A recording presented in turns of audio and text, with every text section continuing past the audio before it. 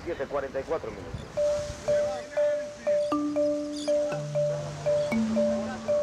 It's baseball season on the island of baseball, but just try finding a baseball in stores. Ando buscando una pelota de béisbol.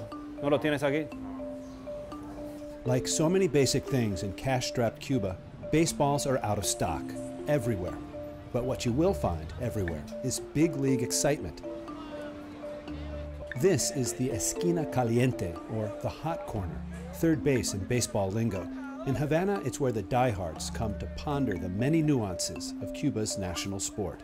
En Estados Unidos la gente no se reúne así para hablar de béisbol, ni antes ni después. Redes sociales, problemas que da Twitter, Instagram, la gente lo que es ahí de su casa. O sea, si existiera Twitter aquí, nadie estaría hablando, todo el mundo así. ¿Algo? Si aquí lo que nosotros tenemos es correo y estamos constantemente pendientes del correo.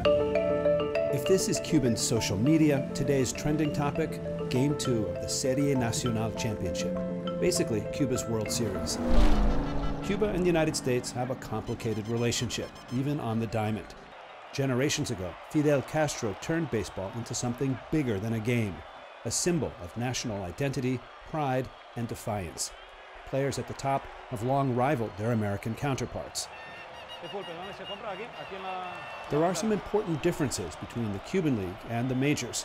First, here the players aren't pro. They earn a state salary of about $40 a month. The upside, the ticket price for this World Series game, 4 cents.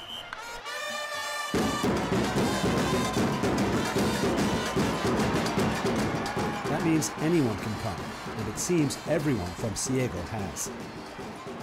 Third difference, conga drums, in the bleachers. It's easy to get swept up in the excitement.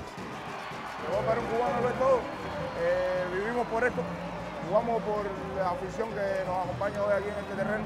Nos sentimos curiosos de defender nuestro país en cualquier municipio, cualquier provincia que vayamos. Somos orgullosos de ser cubanos y de jugar por el mejor cubano.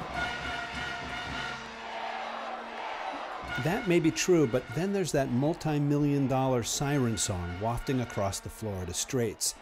Every year, a handful of Cuban star players defect to the U.S. in search of lucrative contracts. Many make it onto the rosters. Some become stars, like infielder Yoan Moncada, a rising star here who just signed with the Red Sox for $60 million.